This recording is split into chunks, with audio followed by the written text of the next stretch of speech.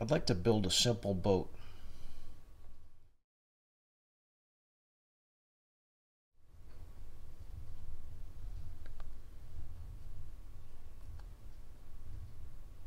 Boat plans. I like that. That's what I need right there.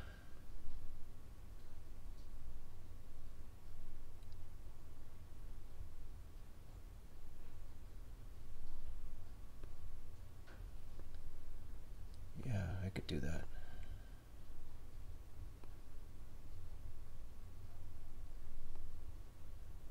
Metric.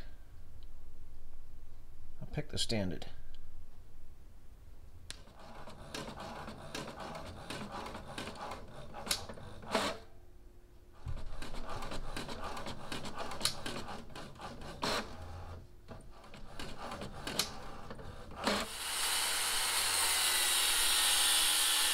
The first thing I'm doing here is ripping my 4x8 sheets in half to make the sides of the boat.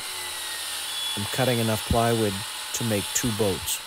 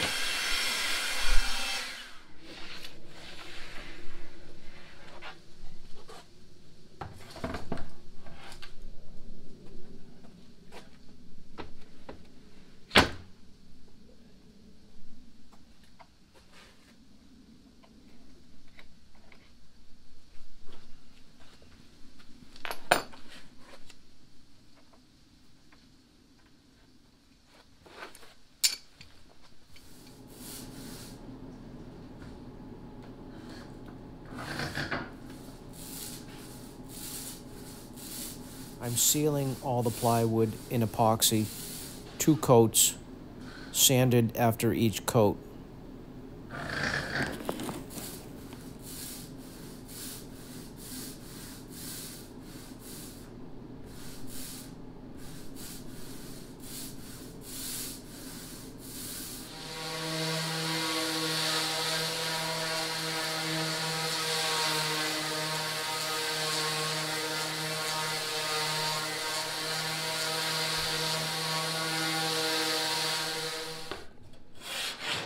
Touching up my scarf joints that I made with my 10-inch circular saw with the scarfing jig.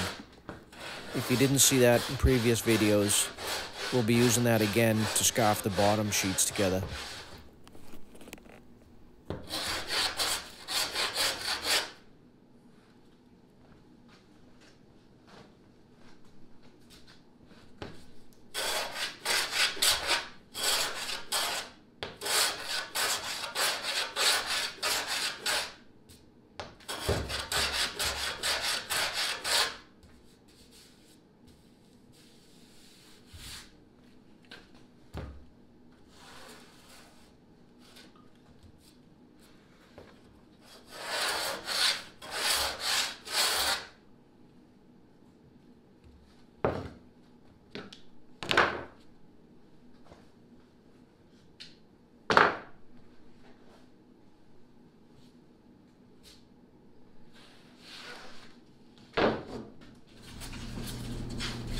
Pattern, this is my piece.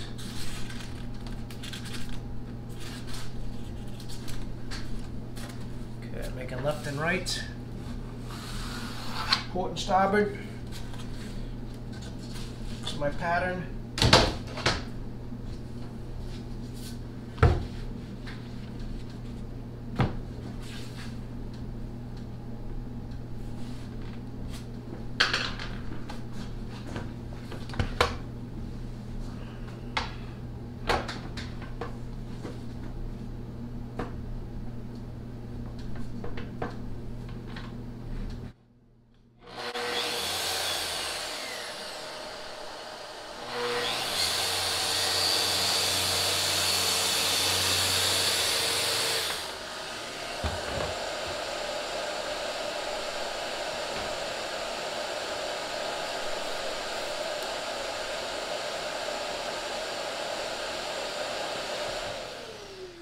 Right now I get all my sides cut. They're 2 foot, this is a 2 foot by 8 foot sheet, and I'm going to add 2 feet to it. This is the bow here. I have my scarf cut here. And first thing I'm going to do is you want to wet this. This is end grain, so this absorbs a lot of epoxy. And you don't want to just put the glue on there without wetting this out, because you don't want that joint to be, they call it glue starved, where it sucks into it without being strong. So I'm going to wet these out and give it a little bit of time, and then I'm going to go back with the same epoxy, 2-to-1 epoxy, thickened with silica, and glue this joint together. I don't need this stick in here.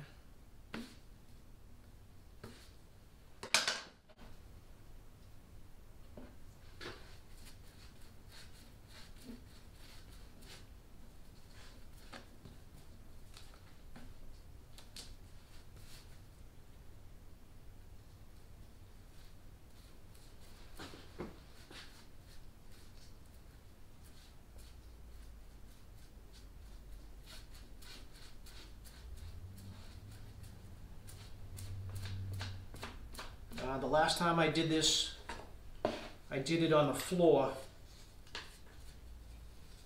but I want to avoid working on the floor, so I just have 2 4x8 sheets that are going to become my bottom or some other part of this boat.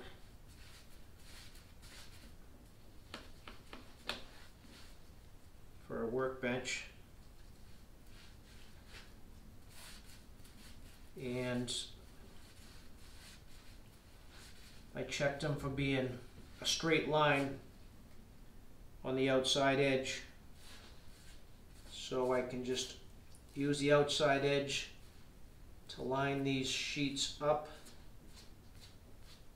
to get a nice straight line.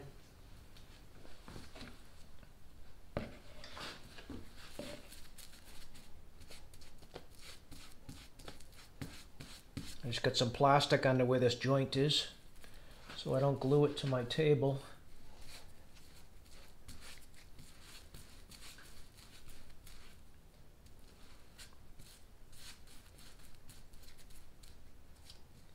And another thing I did different about this skiff is I rolled the inside, what's going to be the inside of the boat, I rolled that out in all the plywood out in epoxy,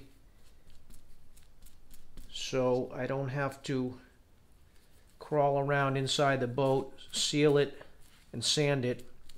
That's all been done already on a workbench. So I generally use a chip brush, but this is what I have on hand. It seems to be working good. And this sheet that I'm doing right now, that's going to get flipped over.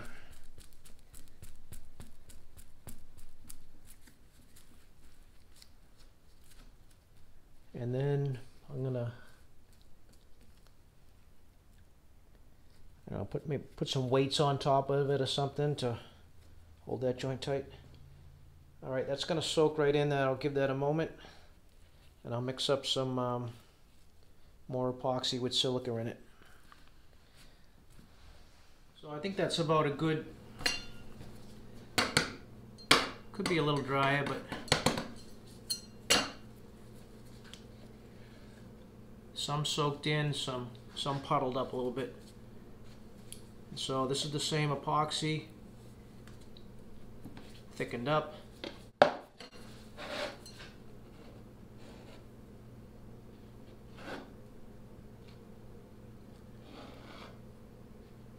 Just going to spread the glue on one side of this joint. Should all ooze out fine.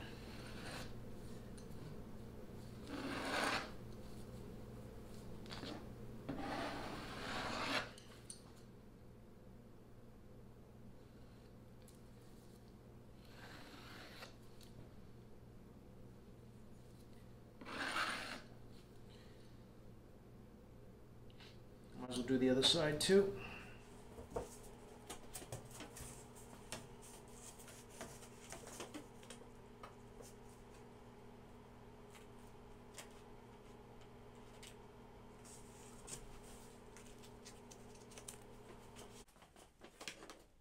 Staple gun with good luck before.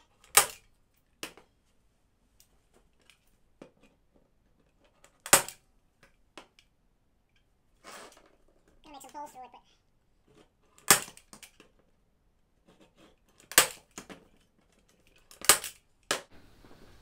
That makes for good clamping.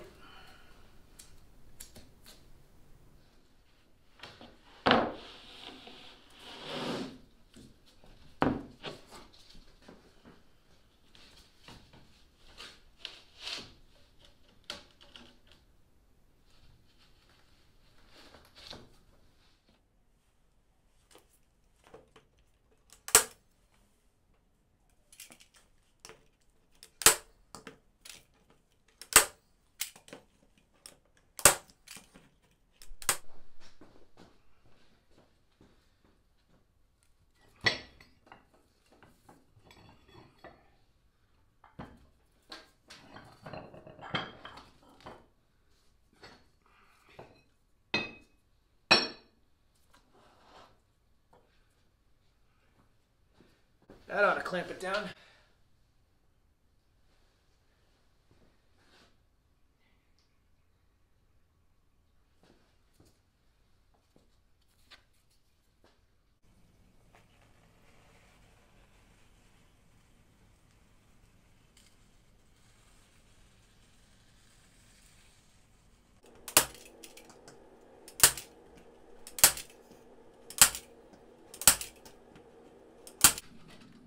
That joint should be nice. Let that set up. So now let me show you an easy way to join the plywood together to make the sides of the boat with butt joints. So I've built many boats using this same method with butt joints, and plenty of people before me have. So this is a piece of oak that's 1 inch by about 2 feet by 5.5. So I also have a bevel on the bottom that the chine is going to rest against. So 5.5 would be 2 3/4.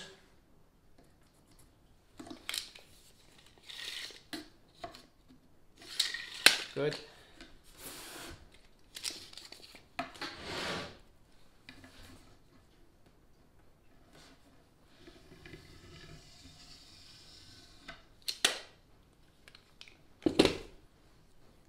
So a butt joint is simple as butting the end grains of the plywood up against each other. So this would be the outside of the boat.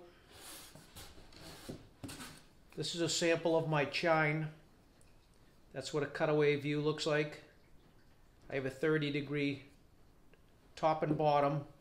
That's where the bottom of the boat is going to be like that, and the sides like that. And this bevel on the top, well, that's just there to keep water from pooling against the side of the boat. If you didn't have that bevel and you had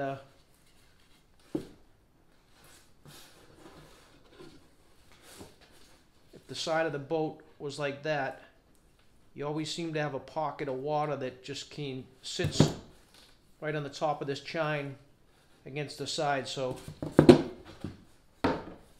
that's why we got a bevel on there. So this is as simple as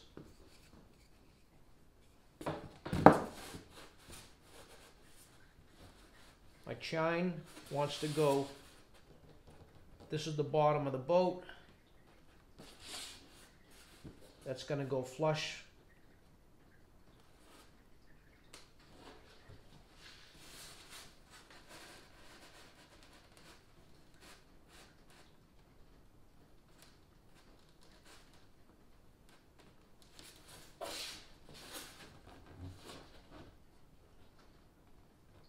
I would probably, what we can do is for making a nice joint, we can either use some thickened epoxy or some 3M 5200 or some product like this. This cures in 7 days, but it makes like a gasket too. It also seals up. I probably would go with the epoxy just because everything else is epoxied, and I've used them both. They both work great. And I've used this butt block method.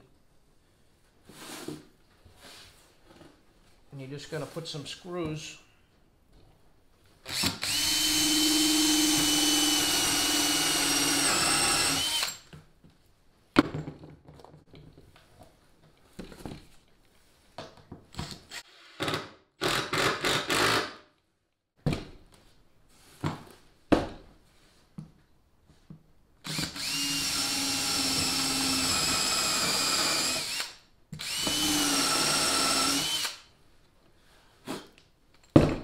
These screws I'm using are number 10, 1-inch stainless. Just bring those right below the surface so we can fill them later.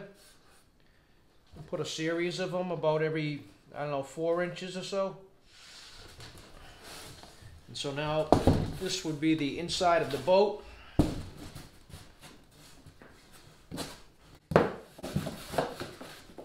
Here's a chine log. This 1-inch spacing also gives you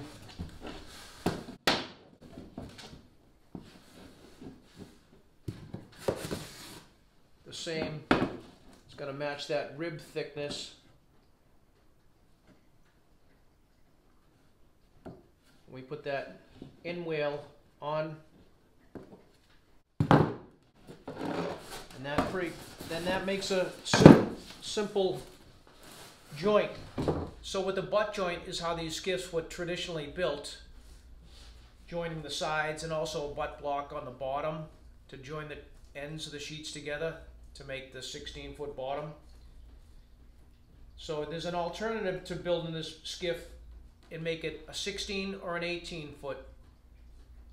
If you can come across 10-foot sheet of marine plywood, you can just butt a 10 and an 8 together, and there you go, there's a side of your boat. If not, you can do an 8 and an 8, and now you have a 16-foot boat. Just cut your bow and transom on each end.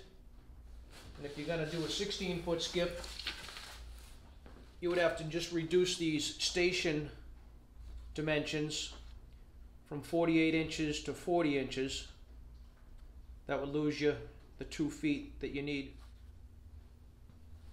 Here's the print for the sides. Right now we're going to cut the transom angle, and after all the sheets are joined together, from the tip of the bow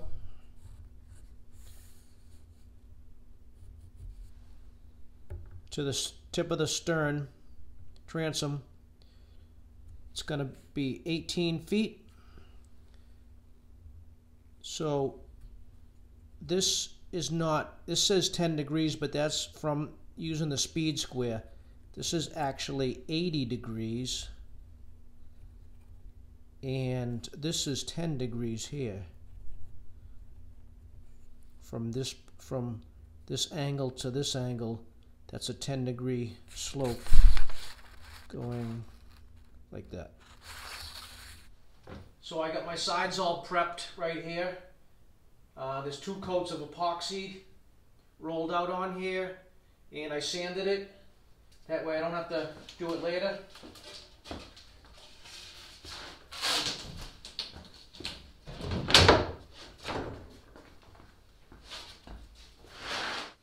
What I'm doing now is I'm just matching the sheets up.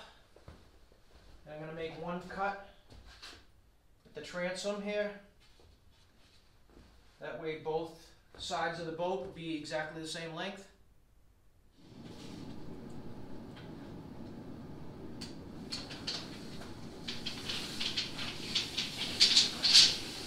I'm going to measure 18 feet from the tip of the bow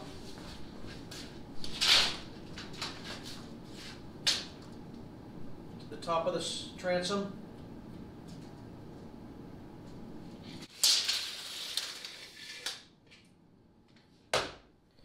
Alright, so this is my 10-degree angle that I have across the side for the transom. And the way I got that is using the speed square. There's other ways to get an angle using protractor, but this is what most carpenters use to get angles, just because it's easy.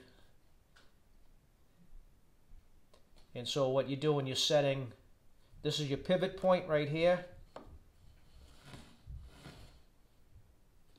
and your degrees are on this outside edge. All these other are for different framing, roofs, pitches, but we're just concerned with these degrees. So you're going to line up 10 degrees, which is in between the 5 and the 15, along from this pivot point to this edge of the sheet. And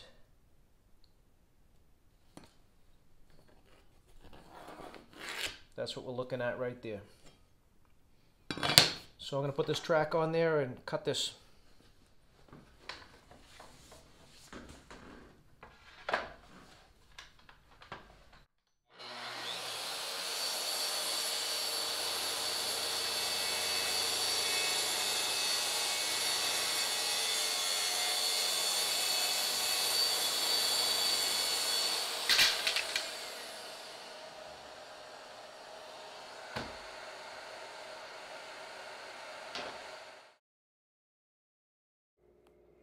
So here it is, the completed sides of the boat, 18 feet of plywood.